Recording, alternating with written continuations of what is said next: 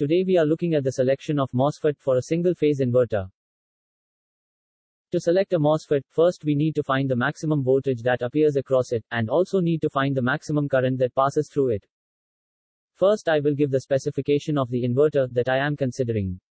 Input voltage is 400 volt. Output voltage is 230 volt RMS, at 50 Hz. Rated power is 2 kVA. Switching frequency is 10 kHz. For an inverter, the maximum voltage appears across the MOSFET will be the same as the DC voltage. So here the maximum voltage is 400 volt. Now the MOSFET required for this application need to have a voltage higher than 400 volt. For a safety margin, we choose a voltage level 50% higher than this value. So the required voltage rating of the MOSFET will be 1.5 into 400. That is 600 volt. Now we need to find the maximum current that passes through the MOSFET. Maximum current is given by rated power divided by output voltage. That is 2 kVA divided by 230 volt. 8.69 amps. But this value is in RMS. To find the peak value, we need to multiply it with root 2. So the peak current will be 12.29 amps. So the MOSFET need to have a current rating higher than 12.29 amps. For a safety margin, we take 50% higher than this value. Therefore required current rating would be 1.5 into 12.29. That is 18.43 amps. So the final rating of the MOSFET is drain to source voltage of 600 volt or higher, and continuous drain current of 18.43 amps or higher. Now we will go to our MATLAB simulation to verify these voltage and current values. This is our grid-connected inverter model. We will use this model to verify the maximum voltage and current values. If you are curious to know how to build this model, I have already made a video on this. I will leave a link in the I button. You can watch that for more information. This scope here will measure the voltage across the MOSFET and current through it.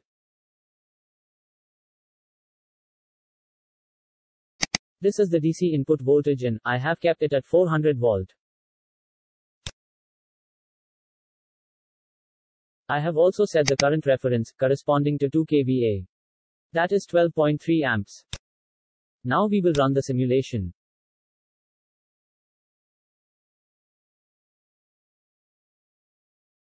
Open the scope to see the voltage and current values.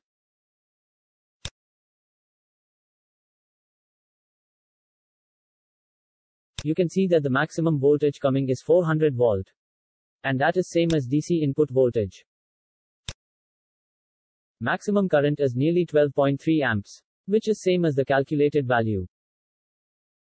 So we have verified that both voltage and current we are getting is same as the calculated value.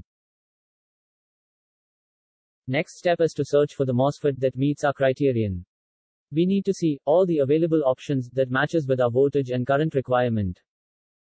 For this, I will suggest you 3 websites. One is digikey.com. Second one is mouser.in. And third one is in.element14.com.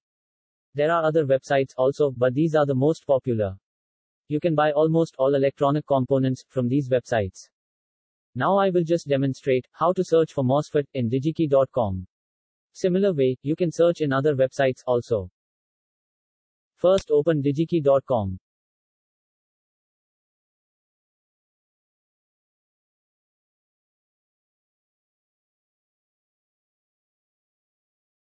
Search here for MOSFET.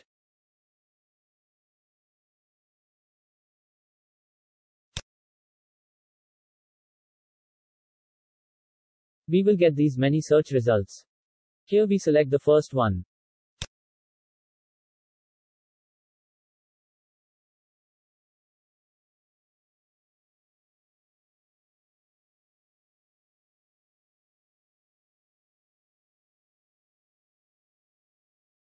Now select More filters. Choose the required drain to source voltage. As per our design, required voltage is 600.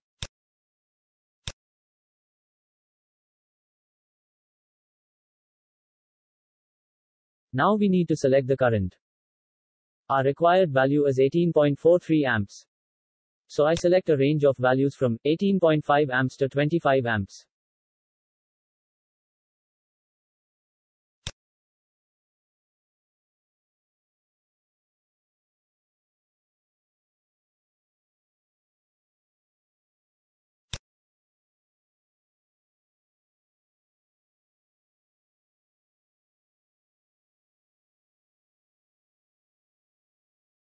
So we have these many options to choose. From these MOSFETs, we need to choose one particular MOSFET that meets our requirements.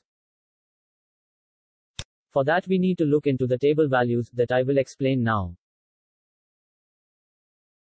First we look into the availability of the MOSFET. It should be available with required quantity.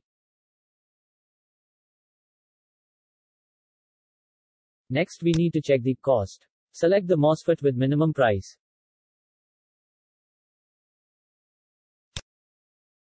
Next parameter we need to check is the drive voltage and VGS max. Based on these values, we design our gate driver circuit. So according to the voltage capability of the gate driver that you are using, you can select the proper MOSFET. Next parameter is the RDS on. This value should be as minimum as possible, so that the conduction loss in the MOSFET will be minimum. Hence the efficiency of the inverter will be improved. Next parameter is the gate charge and input capacitance. These values should be as low as possible, so that the required gate drive current will be minimum. And hence, we can use low-cost gate driver circuits. The final parameter we need to check is the type of package. We need to select a proper package based on available space in the PCB, type of heatsink we are using, etc. So based on these 6 parameters, that is availability, cost, gate voltage, RDS on, gate charge and input capacitance, package, we need to choose a MOSFET. It may not be possible to choose a MOSFET that satisfy all these requirements. At that time, we ignore 1 or 2 parameters, and based on other parameters, we select the MOSFET. This is the end of this presentation. Thanks for watching.